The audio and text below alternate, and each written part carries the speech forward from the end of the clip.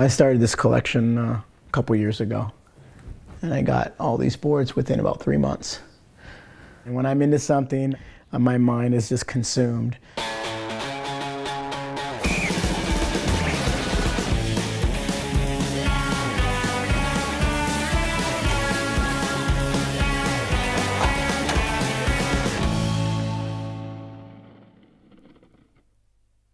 Well, I started skateboarding in 1976.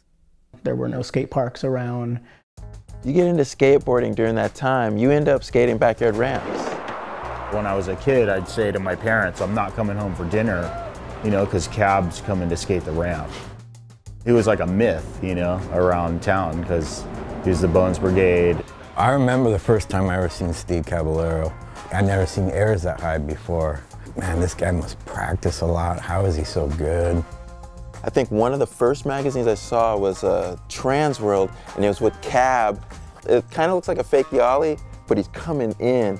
But anyways, that made a big impression on me. Seeing all the pictures in the mag and just looking at all the tricks he did, his skateboarding abilities were extraordinary. No-handed aerials was just as rad as grabbing your board. It looked like, you know, magic, the board sticking to your feet. Everything happened so quick back then, you know, we were always kind of thinking like, what can we do next? What can we do next, you know? Those are all my amateur skateboard trophies up there. At that time, to really stand out and to really place high in competition, you'd always have to come to the contest with a new trick. What if I bonked super hard as I'm spinning a full 360? I wonder if it would stay on my feet all the way around. It's not just that he did one, it's how he did it, the style he did it, the grace he did it.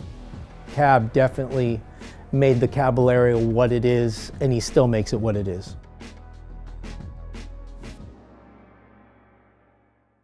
I was trying to look for some kind of iconic graphic or image that would represent me personally, and because I was born near the dragon, I thought a dragon would be a really cool and neat, iconic figure.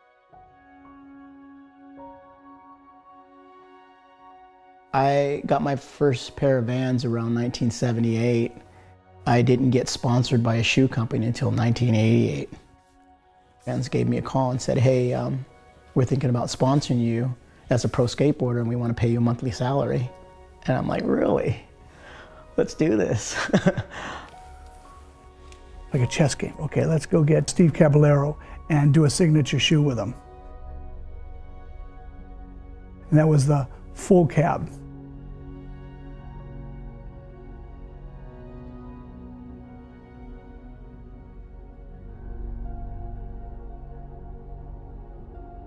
Yeah, I did a drawing for it, and then when I presented it to Vans, they actually had this shoe kind of like mocked up. Looks just like it, and so we went with it. Well, my name is Catherine Acosta, and I am the official Vans archivist and historian. This is the 1990 catalog, so if we really look at that, the shoe was designed and came to market in late '89. Would never credit this as being the first pro signature skate shoe, as there was already Etnies who had already kind of come to the game just by a minute before. But this is really the first one that really takes off in popularity, and not only within skate culture, but within pop culture too, and sort of its lineage across the decades from this time to now. The shoe came out in 1989, and around 1990, there was a huge change in skateboarding. Vert skateboarding went down. There was no more vert events, and a lot of street skaters were coming around. I noticed this trend that was happening, and the street skaters were cutting the shoe down. If you liked the full Caballero and you were to cut it down mid-size and you had more flexibility in your ankles, that feels pretty good. So there was an actual like skate performance side to it, I think, that is the exact reason why it happened. I don't know who started that. Yeah, I don't know who started that. It seems like it has something to do with like SF and E&B, but I couldn't really tell you.